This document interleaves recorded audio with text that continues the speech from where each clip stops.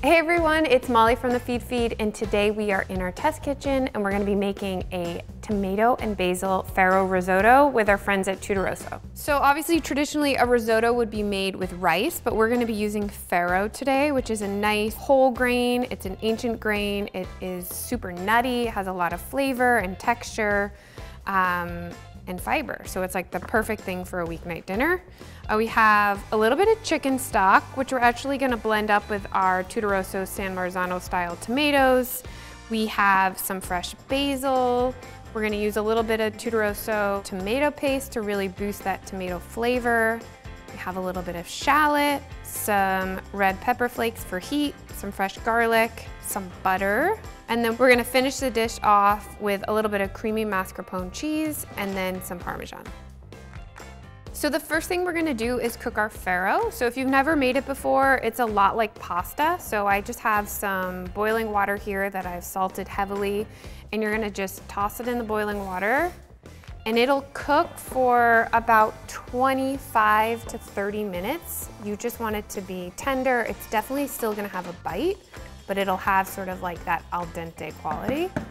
And then you just drain this just like traditional pasta. So to build the base of our risotto, we are going to just start with a shallot and some garlic. So I'm just gonna mince these both up. And we're just gonna mince this little garlic clove before we saute it in a little bit of butter and olive oil. A little bit of red pepper, some black pepper, and some sea salt. I am going to just blend our tomatoes up with a little bit of chicken stock to sort of make the base of our risotto. So I love using these Tuttorosso San Marzano peeled pear style tomatoes because they have like a really nice sweetness, they're low in acid, and when we puree them, they're really just going to help intensify the creaminess of our risotto. These tomatoes are picked at their peak of ripeness and they're preserved using just steam. So what you're getting in the can is pretty much as close to fresh from the field as you can get. Plus they're packaged in non-BPA lined cans using non-GMO ingredients, so it's really a win-win.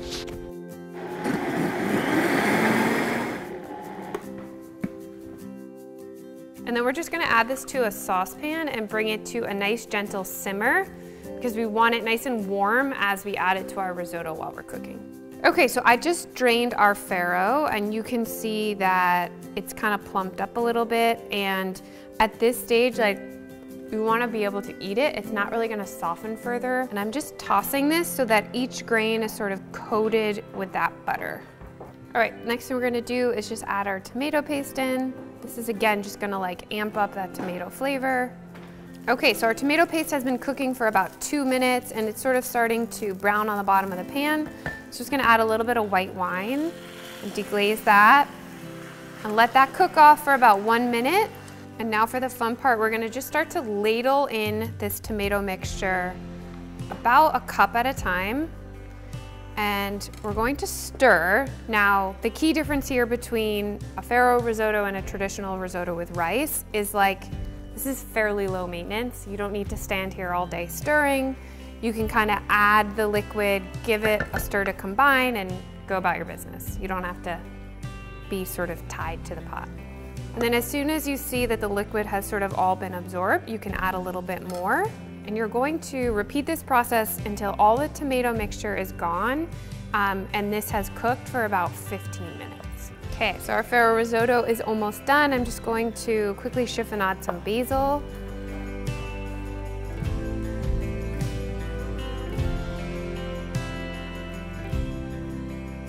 Okay, so this is looking great. This is just the consistency you're going for.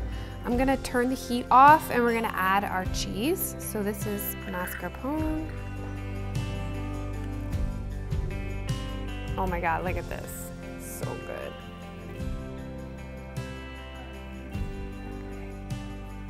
Just gonna add a little bit more cheese because why not? Okay, let's try this. It's so good. It almost tastes like a like a mac and cheese. Like it has like a really nice rich cheese flavor, but you get that sort of like sweetness from the tomatoes. It's so, so good. It's so easy. I hope you all make it. You can get the full recipe on thefeedfeed.com, and thanks again to Tuttorosso.